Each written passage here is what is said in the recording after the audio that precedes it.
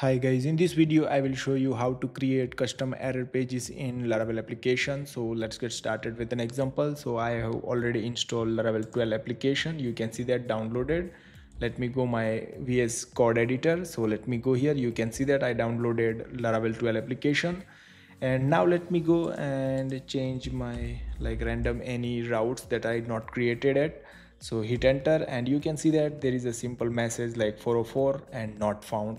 This is very simple, but if you are using Tailwind CSS theme or Bootstrap 5 theme, then you have a different layout for 404 page.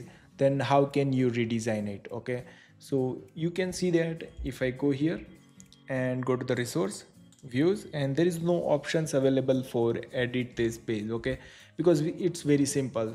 So Laravel already give you the commands to you can publish that blade file and you can change it. Okay, so let me go here and you can go to the http exception, and there is a one command that's called vendor publish and target Laravel errors file. So that means when you run this command, that will be generate 404 or 503 all the errors files, so you can edit it and change the design for it.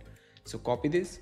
Okay, and let me run in our application, hit enter, and now you can see that publishing Laravel.error assets, and copy the directory, and it's copied resources views errors folder. Okay, so now let me go here and you can see that over here it's created error page, and if you view it you can see that 401 402 403 404 and all the errors over here. Okay, so first we are going to change 404 the error page. You can see that by default it's showing very simple like error minimal. This is the theme they already defined, and you can change it from there as well if you want. Okay, like you can see over here this is very simple, but I want to change the entire page over here. Okay, so okay, how I can do this? I'm using Tailwind CSS, so and then I will say head, and then I will add body. Okay, save it, and now let me go to the component, and maybe partial heads. Yeah, there is a head white text so about the CSS and JS. So I will copy this and paste it over here for this. Okay, and then I'm going to add my new design over here for 404 error. Okay, so go here and I'm going to go this website, and they have a beautiful this design ready-made.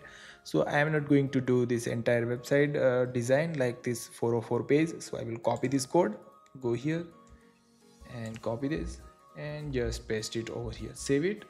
And now let me go here and run the application php artisan serve, and also I need to run npm run dev, so that means it will generate new css. Okay, now let me go here, and then if I go and refresh, you can see that 404 there is a new page over here. Okay, same thing you can do for other errors as well. So you can see that there is a 500 errors, so I can go over here into my routes web, and I will generate. Right now I'm not going to generate, so I will use just abort and just 500, save it. Okay, now let me go to the home page, remove.